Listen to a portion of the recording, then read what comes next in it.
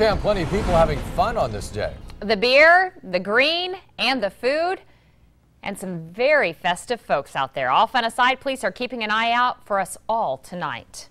Good evening, I'm Mallory Maddox. And I'm John Nicely. For some, celebrating St. Patrick's Day can be an all-day affair. And that's where problems can begin. So Metro law enforcement has stepped up patrols. Thankful, though, for services that make their day a little bit easier. Our Lena Tillett has more. 6th View Live. John and Mallory, I'm live near 44th and Leavenworth, and many of you are probably seeing this on your commute home right now. Green everywhere, people celebrating St. Patty's Day. Well, as it gets later, more and more people will decide whether to get behind the wheel or to get into the back seat. Law enforcement tell me they're prepared either way.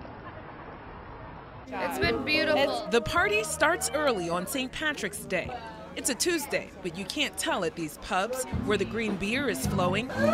There is traditional Irish dancing, and the bar is packed by noon. It's something that we do. It's kind of tradition with me and my friends. We take it off. Not off today, law enforcement. La Vista Police tells us they have stepped up presence on the roads and your bars for a day notorious for drinking and driving. Today's a day where people started drinking early, which is not your typical type day. So with the number of people out there, not only, the chances for an impaired driver is a lot higher, but traffic is a lot higher too. But Chief Louston says the narrative is changing. Major drinking holidays like New Year's and St. Patty's Day are seeing fewer drunk drivers on the roads. And that's because services like party buses, cabs, Uber and Lyft give partiers no excuse to get behind the wheel. In a safe way with the DD always, of course. We start off, we do the Uber, we do the cabs, like nobody needs to drink and drive today. The plan was kind of just our friend's mom was going to drive us all day.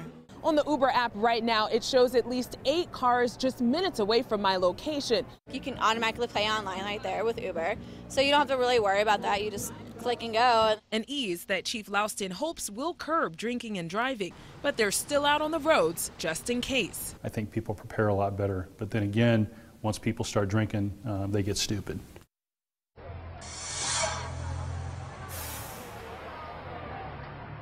And I talked to a couple Uber drivers, and they actually tell me it's great money for them as well. In fact, a few of them took off from work so that they can make some extra money driving today. So if you do plan to head out, just make sure that you make arrangements so that you can get home very safely. With photographer MH Danker, I'm Lena Tillett, WOWT 6 News.